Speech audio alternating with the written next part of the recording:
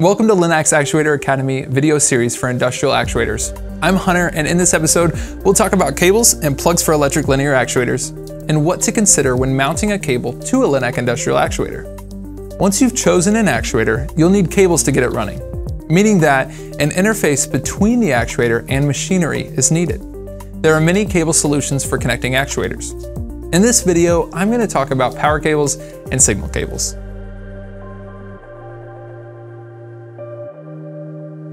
PVC is a widely used material for cables since it is highly insulating, flexible, and resists repeat mechanical impacts without breaking. This is why PVC cables are primarily used for LINAK industrial actuators. To ensure optimal signal quality and to prevent power loss, it is recommended to choose the shortest cable length possible.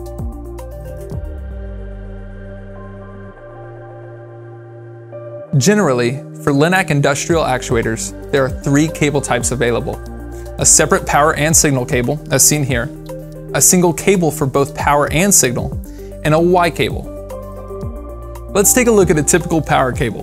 The cable has a plug with 6 pins. These are spliced into 2 wires of 3 pins each, with the positive and negative power input. Along with the wire thickness, this enables the power cable to handle up to 30 amps. All that is visible is a brown and a blue wire, ensuring a simple connection to the power supply. Having a separate power and signal cable increases the flexibility and allows it to be easier to integrate actuators into various machinery. For example, you can have a power supply on one end and a motor controller on the other end. For actuators that have a lower current consumption, a single cable can handle both power and signal. In other cases, an actuator may have a Y cable, which is connected to the 2 ports in the actuator and has a single plug for both power and signal in the other end. The signal cable comes with 6 pins as well. Each wire has a specific color according to its function.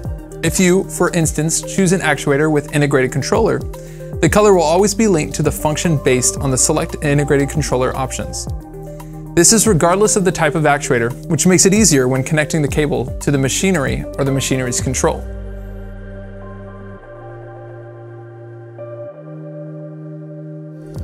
By choosing a customized cable solution along with your industrial linear actuator, you can unlock the benefits of a simple plug-and-play solution. In most cases, all you need is the actuator with the preferred cable option and 2 bolts, 1 bolt for the back fixture and 1 bolt for the piston rod eye. Then your application will be up and running in no time.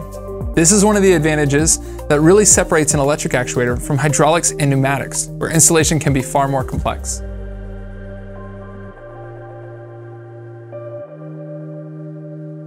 There are several different industrial plugs on the market. Deutsch DT or AMP Superseal plugs are often used for LINAK industrial actuators, depending on the customer's preferred choice. Both plugs are designed for use in harsh environments where even small degradations in the connection may be critical. The thermoplastic molding offers a wide operating temperature range, and the silicon rear wire and interface seals allow the plugs to withstand conditions of extreme temperature and moisture. The Deutsch and AMP plugs both guarantee maximum protection against water and dust penetration. They are particularly suitable in all places with adverse pressure or moisture conditions.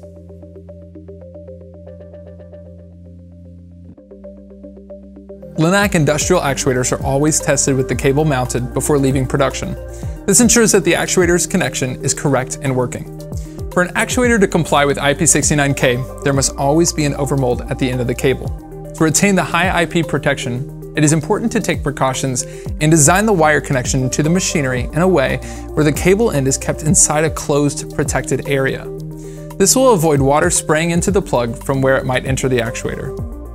When creating a casting, you usually do it with a heat shrink, which becomes a funnel. When the actuator runs, the funnel creates a vacuum that draws the liquid into the cable and into the actuator, which is not good. So the plug must be well wrapped up. If you have a plug with a shrink reflector, it must be in a place where it is dry. On LINAK industrial actuators, the cabling and housing is designed so the cable can be replaced without compromising the IP degree. There are many different solutions for cables and plugs, and because of the changing market, it's difficult to make standard cables. So when looking for a cable to connect an actuator with a machine, always have this in mind. Define the cable requirements, remember to shield the cable, and avoid bending the cable. So this was a short introduction into cables and plugs for LINAK industrial actuators. If you have any questions about these, please feel free to reach out to your local LINAK office. Thank you so much for watching.